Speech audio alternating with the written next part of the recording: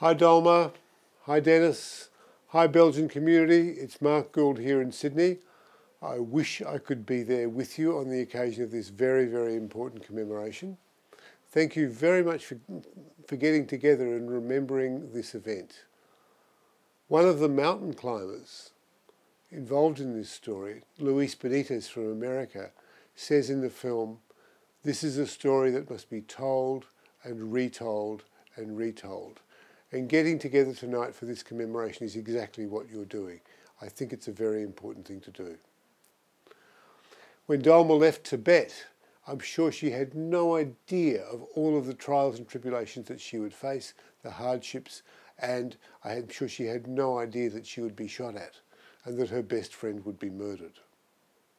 She's somehow come through this with a great deal of courage and grown from when I first met her, a shy 16-year-old schoolgirl, into a very, very lovely young woman who is creating a new life for herself in Europe. Every day when I think about this film and about my friendships with Dolma and Jamyang and Lobsang Chöndön, I feel humbled, absolutely humbled by the openness and honesty with which they took me into their lives and told me their story at great risk. A strange filmmaker wanders in and says, "Hey, I want to tell you a story." And these guys opened their hearts to me, enabling myself and my colleagues to make a film called Tibet Murder in the Snow, which has been seen all over the world by millions and millions and millions of people through repeat screenings. This was only possible through Dolma's honesty and openness. Similarly, Jonathan Green's book, Murder in the High Himalaya, has been widely read. This story has gone everywhere.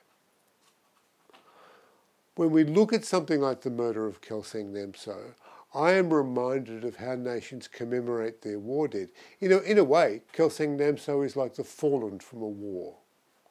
What's different about this war is that Tibet chooses to fight their oppressors with strategies of peace and non-violence.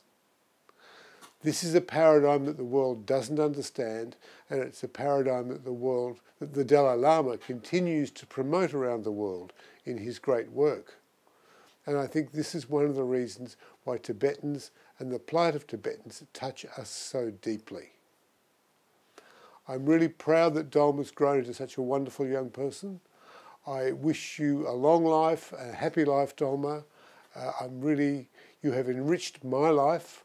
I hope it's not too long before I can see you, or you can see me wherever we meet.